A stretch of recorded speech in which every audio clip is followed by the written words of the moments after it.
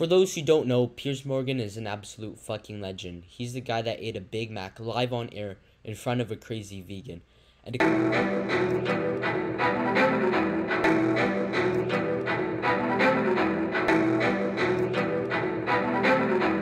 Anyway, look, I'm stuck. Anyway, look, I'm stuck. Anyway, look, I'm stuck. Anyway, look, I'm stuck. When someone who kills bees to feed their avocado habit, minds. We're asking for the government to support fire.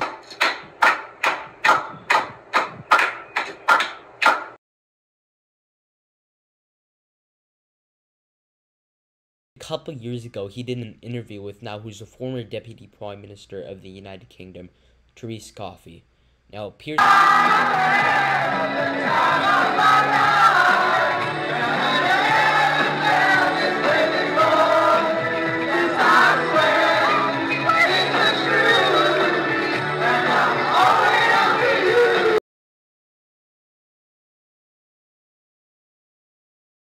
Ask you a question about your residences. Oh, are you all right over there? Have you got a phone ring? Are you okay? Yeah. I've just realised my alarm is going off on my phone. Oh, my goodness. What is the alarm You're for? getting a bit of Dr. Dre. It's just an 8 o'clock alarm. Sorry. It is Dr. Dre, is it? That's fantastic. Coffey. Now, Piers Morgan conducts a great interview with Therese Coffey. So what Therese Coffey says, basically, is so fucking true. Therese Coffey says something along the lines of why people who have the flu are probably obese and probably old. So basically, to sum up, what she's saying is people who are in their 20s and young people who are in good shape, they are more likely to beat the flu, or they probably will beat the flu.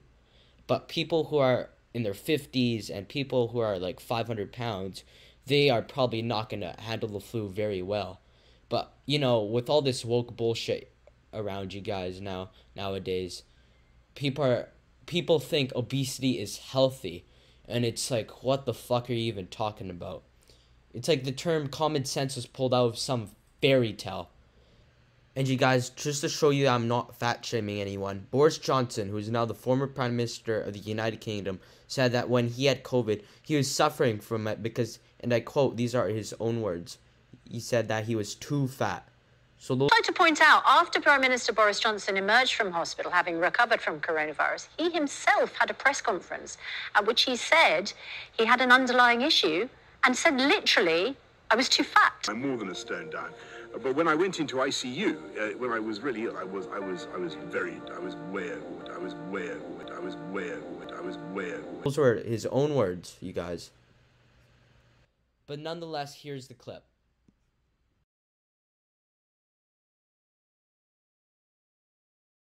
A variety of reasons why people, unfortunately, have died due to this. Some of that will be recognising the age of our population. Some of that will be recognising the obesity of our population.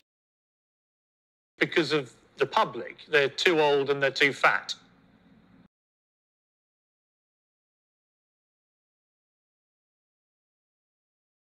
My response to you destroying all these things. My response to you destroying all these things. My response to you destroying all these things. My response to you destroying all these things. My response to you is to have a Big Mac. Because you know what? It's a free country, it's a democracy, and I'm allowed to eat meat, and I'm certainly allowed to eat meat when someone who kills bees to feed their avocado habit minds. Government to support fire. Minds. We're asking for the government to support. Minds. We're asking for the government to support. Minds. We're asking for the government to support. Minds. We're asking for the government to support. So just before I end the video here, I'm just going to add something back onto the topic of obesity. So I'm not really trying to quote-unquote be fat-phobic, but just to clarify what I was saying was... You're gonna fucking die! That obviously people who are obese are obviously more likely to get diabetes, cancer, and the flu. That's called being immune compromised. And when you are obese, you're going to have a really hard time fighting these things. It's going to be a big struggle. But you guys, I know that I'm not a doctor. However, these are just fucking facts. And all it requires is common sense.